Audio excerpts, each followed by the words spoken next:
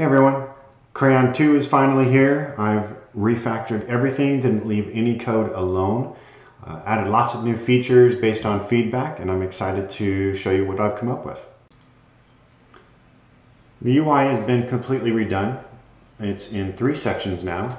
It's got the selections, where you select what we're going to work with, the colors, which has the color palette, and then the actions, where we're going to actually apply things. The major selections here are to be able to select something with the color that you're looking for. So this color here, this is the only one that has it.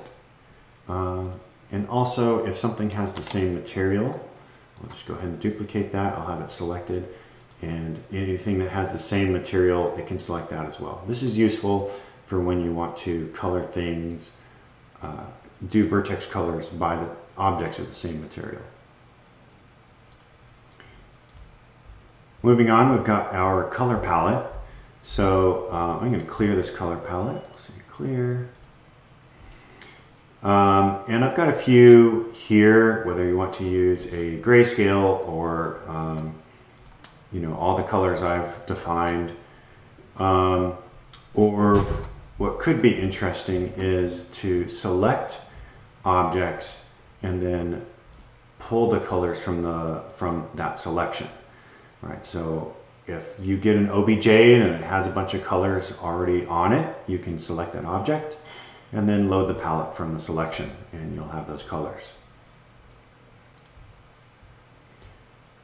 So when you're using the color palette, you usually only want to have one selected.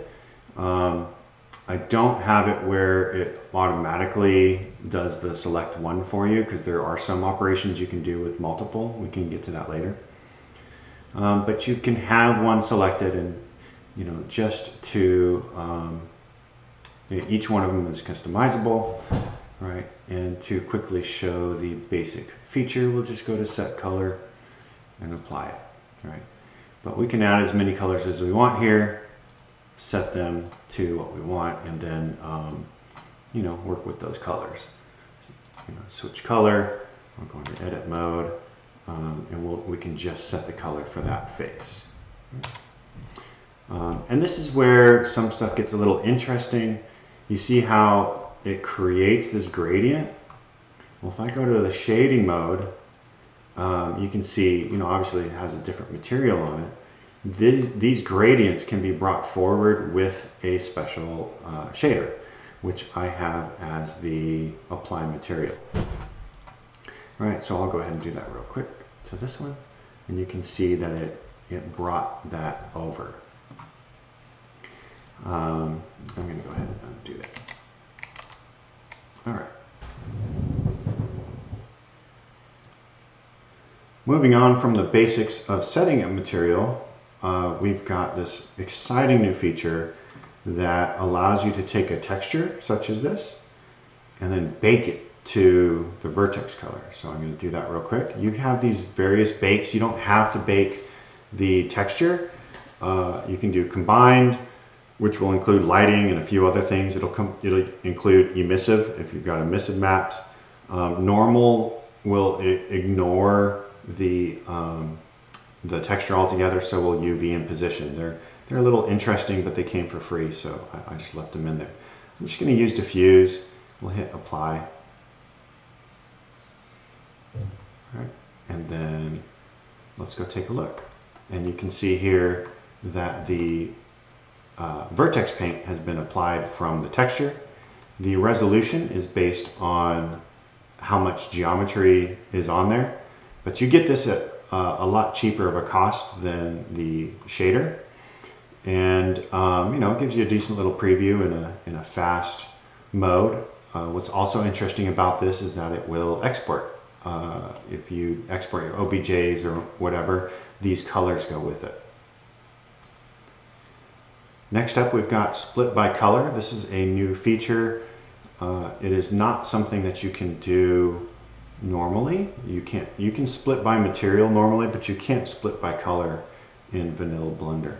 So we're just going to select this, hit split by color, and now we should have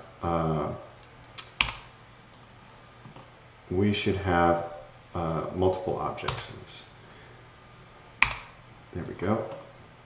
So that this is a separate, separate color from the rest.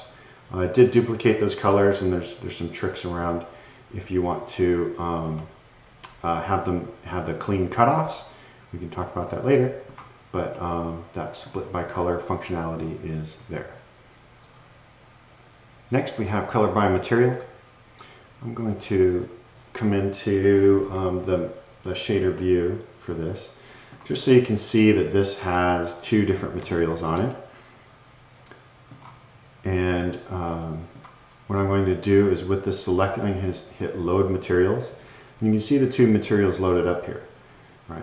The corrugated is going to be mapped to black, and the hex thick is going to be mapped to white. Let's set them to something more distinctive, just so you can see the effect.